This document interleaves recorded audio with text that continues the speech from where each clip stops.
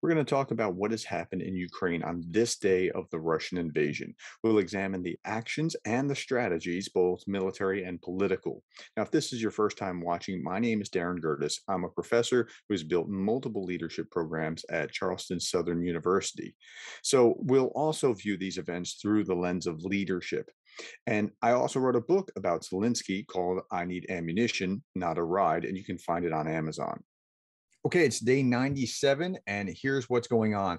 About 12 to 13% of the population of Severodonetsk still remains in the city, and that's 12 to 13% too much. The city is just being hammered. And so residents should have gotten out. They probably are trapped now. There are some in, hiding in Soviet era bunkers underneath the ground. The Russians attacked from three directions at once. They overwhelmed the city. And so they fell back to this kind of industrial center. And it's kind of looking like Mariupol all over again. I hope it doesn't become that kind of thing. But the defenders are in this industrial area where they have these heavy bunkers that under a chemical factory, which is just sounds terrible, under a chemical factory. But these bunkers were made to withstand Cold War kind of nuclear bombing. So hopefully they can regroup shortly. Okay, in other news, the occupying forces switched the Kherson and Zaporizhia regions over from Ukrainian to Russian internet and mobile phone network. This is like another step to Russify, to kind of absorb them, to turn liberation into annexation, and so that's bad. In his daily speech, Zelensky, hit the same theme about how we're all president now, right? I said everyone on all levels must now be lobbyists for the supply of modern heavy weapons and artillery to our state, all those systems that can really speed up the victory in Ukraine. He said this narrative of the need to provide Ukraine with enough weapons to win must be maintained constantly. And I work for this every day. And he does. I mean, every day he's beating the drums on the same thing. I've read every speech that Zelensky has made since the beginning of the war. I mean, all the ones posted officially on his website. And I'm up to like 500 pages of reading, and he keeps saying the same thing again and again. We need weapons. We need these sanctions. We need the Russians to know that if they do this thing, they will be defeated and destroyed, and they're destroying themselves in the process. Okay. In other news, Charles Michel, he's the president of the European Council. He announced that the EU agreed to eliminate 90% of Russian oil by 2023. Cutting a huge source of financing for its war machine. Okay, so that's by the end of the year, which may be too little too late, but at least it's something.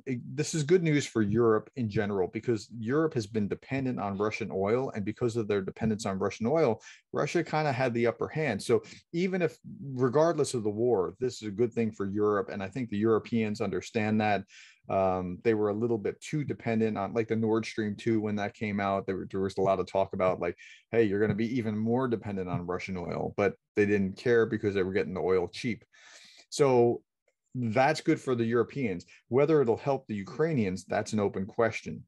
Zelensky praised this effort, saying the practical result is minus tens of billions of euros, which Russia will now be unable to use to finance terror.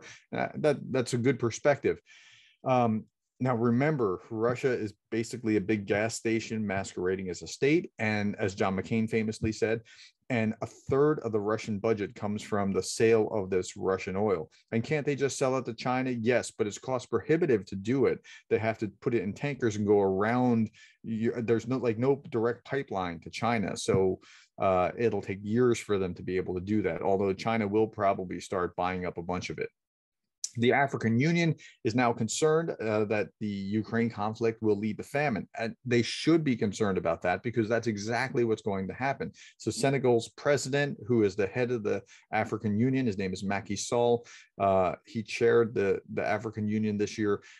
He said the worst is perhaps ahead of us if global food supply trends continue. Now, he's right. Zelensky said in his speech today, the inhabitants of the African and Asian countries are used by the Russian state as simply a bargaining chip. That's right. They're holding this over the West's head to say, see, these people are going to starve because of your sanctions. Well, your sanctions are brought about by your aggression to Ukraine. So uh, yeah, but they're using it as a bargaining chip. The foreign minister from Ukraine, Dmytro Kuleba, said that Russia is playing Hunger Games with the world's food by blocking Ukrainian food from exports, and they're either blocking it or stealing it or destroying it. And so they're playing Hunger Games. Okay, so that's all that I have for day 97. Stay tuned for day 98. Hey, if this video was helpful, hit like to help others find it in YouTube's algorithm. Subscribe so that you can stay informed. And one more thing, if you are moved to contribute to the humanitarian aid for Ukraine, I have a link below for Samaritan's Purse. If you want to give, be sure to give only to reputable organizations. There's a lot of scammers out there. Thanks for your time.